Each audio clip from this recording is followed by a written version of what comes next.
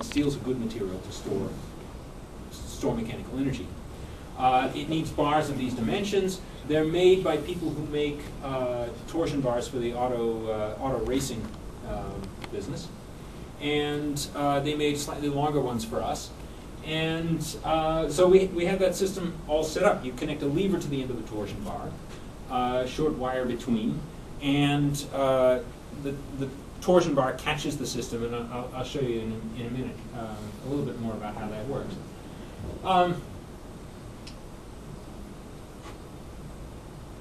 Let's see, was there anything else I wanted to say here? And of course, we also need the motor that goes with it, which is a linear motor. It's a periodic magnetic field. A coil sits in the periodic magnetic field. And then there is a computer-based controller which does commutation of the signals to the motor coils. It has a current servo, and it has a position velocity servo. Those are all important actors in the game because it's very important to maintain a low vibration environment when you launch these test masses. If you're measuring velocity to a quarter nanometer per second over a run, then you want to start the test masses off not moving very fast. When you have ball bearings rolling on rails, you have about a micron noise, 100 hertz, you're at millimeters per second. So what you, in terms of RMS noise, so what you need to do is have a very quiet system which doesn't have ball bearings and doesn't have a lot of motor noise. And we started with mock-ups which were ball bearings and was a noisy motor, and we're working the bugs out, and as I'll show you as we go on. Next. This is the system we've got currently. This is the lever. The torsion bars are in here. So here's the vacuum chamber. And the vacuum chamber has a pulley on the bottom of it, which is just a convenient thing to catch a short piece of cable with. We initially tried a system with cable running over pulleys. It was a disaster. Nobody could tell us beforehand. Nobody could tell us afterwards why it was a disaster. We simply noticed that cable, stretched tight, running over pulleys, dissipates a ton of energy. And apparently it's not known. It's a problem of economic importance, but it's not known how to predict or to build a really low friction cable. The only way to do it is with a steel band, and we didn't fancy the idea of a razor blade running at high speed through our laboratory. So we decided to do something different. And so the only cable in the system is this one, which just has to bend a little bit. It doesn't have to roll over a pulley. And it works a treat. It dissipates at most a few percent of the energy. There's so much dissipation in the ball bearings on the slide that we can't tell to any better than that. But this is going to be the system that we work with for some time. It works well. Next. Right. Yeah. Let's see. We've gotten off the technology bit. We're on to, actually, let me see if I can put this talk in a little bit better order. I'll just go over this for the time being and come back to it. Because we're all into the motion system right now. The present system runs on these track rollers, they're lovely compact little thing. This is about an inch diameter, and they're double race of ball bearings in there. There's a steel rod that it runs on. There's a groove in the outside of the outer race. All very compact, very nice, and noisy as anything. As I say, micron level noise. You can do a little bit better with ball bearings, but you're not going to get the 3 orders of magnitude that we need. So they're way too noisy. And it was a nice way to get started and demonstrate some things, but it has to go. So next. We're going to salvage some pieces from that system, which include the periodic magnetic field. That system had a cart and so forth. Periodic magnetic field, and the guide rail will just be a spectator. Next. We require velocity in both horizontal and vertical, RMS less than 10 microns a second, at liftoff when we're running at 5 meters per second vertical.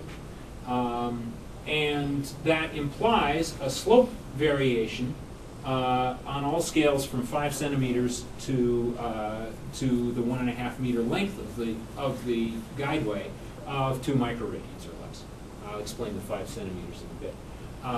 Vertical acceleration wants to be less than a milli-g and so on. And we like also to cut down the friction loss. It improves the way the motor runs. Next. So with those requirements, we considered ways we could achieve them. There are systems with sliding plastic or other materials on polished ways. There are systems for telescopes which run very slowly on oil films. Running at 5 meters a second, we didn't fancy oil spraying all over the lab, especially with optics around, so we kind of tabled that idea pretty quickly. There are magnetic systems, which are elaborate and unusual, and air slides, which are pretty common. And that's what we decided to use. And probably a number of you in the room use air slides, so this won't be a surprise to some of you. But the thinness of the air film makes them extremely stiff, because the stiffness of the spring normal to the guideway is the derivative of force with distance. And if this distance is only a few microns, then the derivative is high. And so it surprised me to learn that the air bearing was very stiff, but it is. And it also averages nicely over its whole surface, especially for the graphite type air bearings. And so that's what we're going to use. It's smooth, it's low friction, it's stiff, and so it has everything we need. And furthermore, it can be built for a reasonable amount of money. We initially thought that we were talking many tens of K from aluminum ingot, maybe, or $100,000 scale for a piece of glass made by optical fabrication means. But then we learned that the way it's done is you use granite, and the granite industry can just meet that spec. So we're in business there. Next. Let's see. We also considered running bushings on steel rods, but they're not very straight, and they're a nuisance to hold, so we dropped that. Next. So we've got a granite way practically on order. We will purchase off-the-shelf graphite air pads, and we've got a design for a carriage where the pads are spring-mounted. We considered wrapping the carriage around the granite way and having it rigid in all directions, but the thermal requirements were rather stiff. We needed to hold the aluminum to within Kelvin or better, and we didn't want to guarantee that over all the operation. So we went with the spring mounting, where we pay a penalty in stiffness, but things become more adjustable and more friendly to work with. So that's the way we go. Next. This is what our air slide is going to look like. We have the yellow part, which is turned into a nasty brown in this projection. But anyway, I intended it to be yellow in the first place. The yellow is steel that we have that we need to modify a bit for this apparatus. The granite beam with pads on 2 surfaces in front, and then 1 surface left, right, and back, and the magnet slot up the middle. The granite beam will be ordered within weeks. We pretty much understand what we need to buy, and the suppliers understand what they need to make. So we're in pretty good shape there. The cart is well along in design, but it needs to be finished design and fabricated. The vacuum chamber we already have. All the stuff that goes in the vacuum chamber we already have, and we've shown that it works. So we're in jolly good shape, having test masters are built, the laser gauge is working. So with these fabricated, we're expecting that the system will work.